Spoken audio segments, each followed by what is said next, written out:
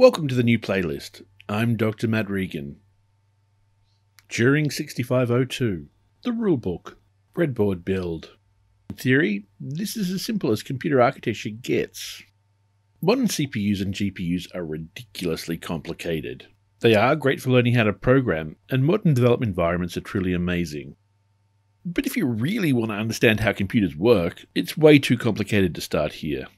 It would be like deciding you want to learn how to fly an aeroplane and choosing a 747 as your flight trainer.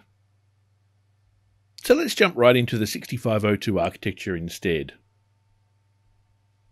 Alright, let me see. Well, it still looks pretty complicated.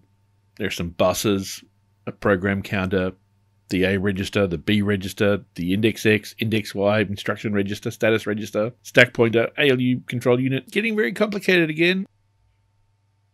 The 6502 is a von Neumann architecture, and while von Neumann architectures are an efficient way to make microprocessors, they're still very complicated. Isn't there somewhere easier we can start? Introducing Alan Turing, who's considered to be the father of computer science. His work was not known for many years, but now he's probably most famous for his role in cracking the World War II Enigma code. This effort was brilliantly depicted in The Imitation Game, and if you haven't seen it, this really is a great movie and you should make an effort to see it. He wrote a pivotal paper in 1936 where he formalised what we often do naturally in mathematics. His paper was titled Uncomputable Numbers with an Application to the Entscheidungs problem. My apologies for my pronunciation to any German speakers. Turing solved this issue of the Entscheidungs problem, and in doing so he defined a Turing machine and a universal Turing machine, where a universal Turing machine is a Turing machine that can emulate any other Turing machine. So in principle, a universal Turing machine should be able to emulate the 6502 microprocessor. In fact, a universal Turing machine should be able to emulate every other computer, including the largest supercomputers of the modern era. So I want to build a Turing machine that emulates the 6502, and here's how it works. At the lowest level, I'll have some memory chips, such as EEPROMs and static RAMs and some 7400 series logic. From them, I'll build a universal Turing machine, and on this universal Turing machine, I'll run a 6502 emulator, and then on top of that, I'll run Apple II Pac-Man. And for this build, I'm going to go back to breadboards. So what's a breadboard? Well, a breadboard's a small piece of plastic with multiple holes, and each hole has a metal clip behind it. And these clips hold onto wires and make electrical contact with them. There are internal wires within the breadboard, which connect the pins in this pattern. The longer horizontal wires are generally used for distributing power, and the vertical wires are used to connect signals to chips. Here are some of the other rules for the breadboard build. I want it to be as simple as possible to make it easy to understand. I want to use 7400 series logic, which will mainly be D-type flip-flops. I can use as much static RAM and EEPROM space as I want. I don't care about clock speed for now, but I do want it to eventually run in real time. And I'll use an Arduino Nano or Dewey for display. And most important of all, I want it to be able to play Apple II Pac-Man. It's hard to overstate how important Turing's paper is, but that said, it's not really an easy read. So instead, I'm going to give you my interpretation. The surprising thing is that you probably already know how a Turing machine works, you just don't know that you know it. To me, a Turing machine is a rulebook and a notepad, and a way of remembering which rule you're using and where you are on the notepad. And that's it. What do I mean by a rulebook? Well, I'm going to use what's hopefully a very familiar example. Monopoly.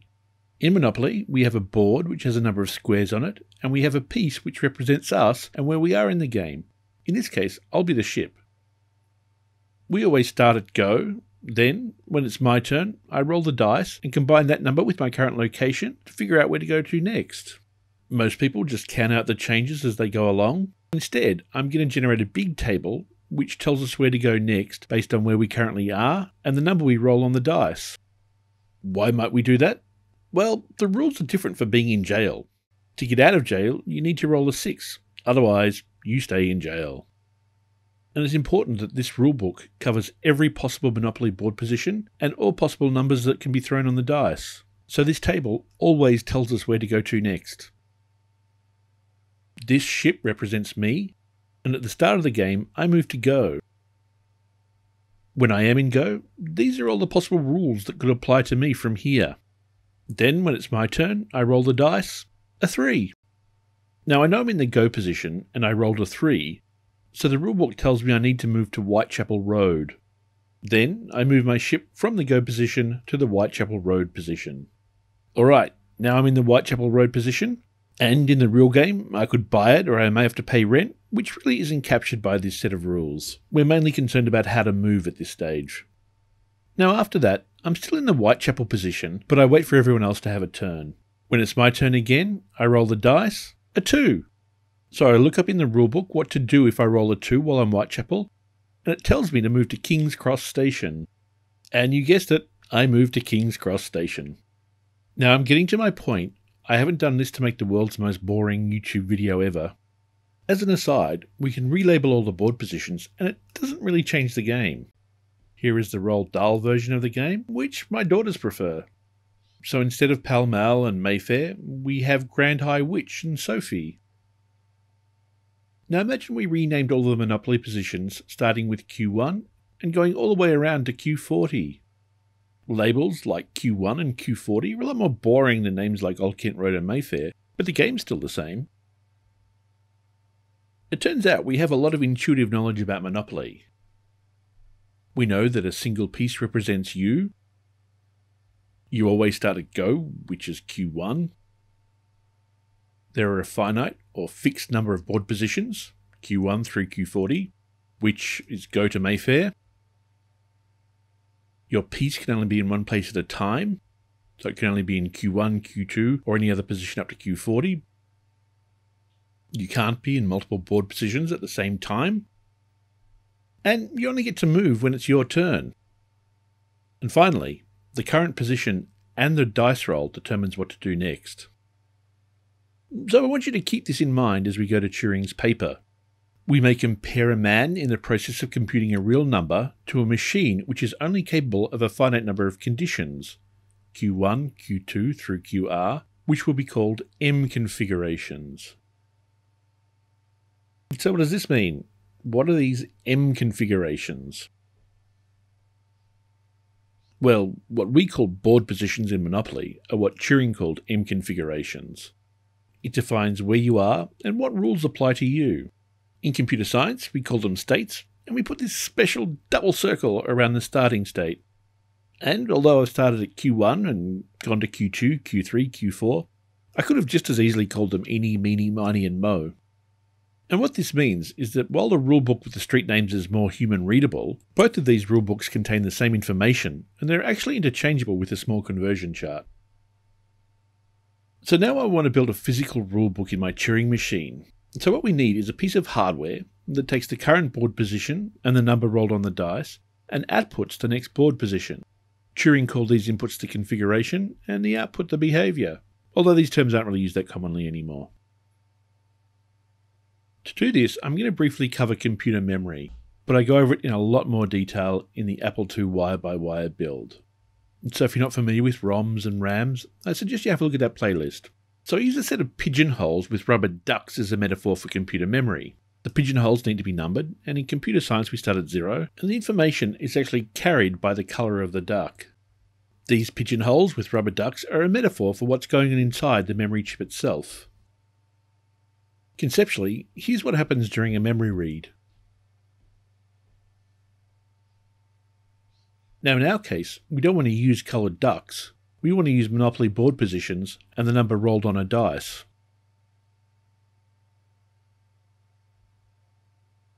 We can program these rules into a device called an Erasable Programmable Read-Only Memory, or EEPROM. Now let's start building our Turing machine. Rulebook, Notepad, but I'll go over the Notepad in a lot more detail in the next video. So in addition to the rules themselves, I'm going to need some extra hardware which tells me which board position I'm in, which also tells me which M configuration I'm in or which state I'm in, depending on whose nomenclature we use. So there is a chip that can store just one number, and it acts a bit like a single pigeonhole. I went over this in a lot more detail in the Apple II wire-by-wire build, but here's a brief summary. The chip stores a piece of information, and new information is presented on the input wires. Then, on the positive edge of the clock signal, The value on the input wires gets stored inside the chip and represented on the output wires. And the value on the input wires can change as much as they like. It only really matters what's there on the positive edge of the clock. So in effect, the chip stores what it saw on the positive edge of the clock. Now it can be monopoly board positions, or states, or even ducks, provided the information can be represented by a number. So as part of the rulebook structure, we have a way of remembering the current rule, and this white square is the symbol we use to represent D-type flip-flops. And in the monopoly analogy, this is where we store the location of your piece. In a more pictorial representation, the EEPROM stores all the rules, and the D-type flip-flops store where you are on the board. This is actually the EEPROM build from the first Apple wire-by-wire build video. I replaced the ducks EEPROM with the monopoly EEPROM, and I put an octal flip-flop on the output.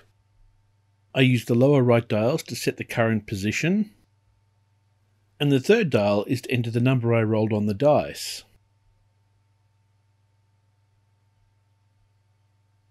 I roll a 4, I set the dials, position 5 with dice 4, I press the update button which clocks the answer into the flip-flop, and it tells me 9. So this is a demonstration of the Monopoly rulebook. Now in this example, I'm the one that converts the next position into the current position by setting the dials to be in the position indicated by the upper display. Now we need an automatic path to feed the current rule back into the rulebook, and that's what this bus is for. And we also need a path to present the next board position to the flip-flops. So this is what allows us to move from one board position to the next, and this is what occurs on the positive edge of the clock signal. For a more generalizable machine though, we use current and next state rather than current and next board position, we use read symbol rather than the dice, and now we need some extra outputs. A write symbol, and a signal to tell us how to update the Notepad location. So I'll go over this in a lot more detail in the next video. I'll add these signals into our block diagram. Turing doesn't tell us how many symbols we're allowed to use, so I'm going to allow 8 bits for this, mainly so that I can match the 8 bits on the 6502. Now I'm planning to use multiple bits to update the Notepad location, and this is for speed. But in the strictest definition of a Turing machine, we're only allowed 1 bit for left or right, and in the pure Turing playlist, I only use 1. But I'm getting a bit ahead of my skis now. I'll explain this all later in the playlist. Now this structure I've built actually has a known name in computer science. It's called a finite state machine, or just a state machine. But to build it out of actual parts, I need to be conscious of the data pathways. I'm planning on using 2 EEPROMs, each 32 megabits in size. They're configured to have a 21-bit address space and a 16-bit data range. By wiring these chips in parallel, I end up with an effective data path of 32 bits. And to capture this 32-bit output, I'm going to need 4 octal D-type flip-flops. So this is like having a Monopoly game with 8,192 board positions and a 256-sided dice. I don't really like the data pin arrangement on the 27C322, so I'm going to redefine it, and that's okay, provided I make a correction before I burn the data into the EEPROM. The rest of this video is going to be a build. First, I'll connect power up to all the chips, then I'll connect the data output from the EEPROMs up to the octal D-type flip-flops, and then I'll connect the output of the D-type flip-flops back to the input of the EEPROMs.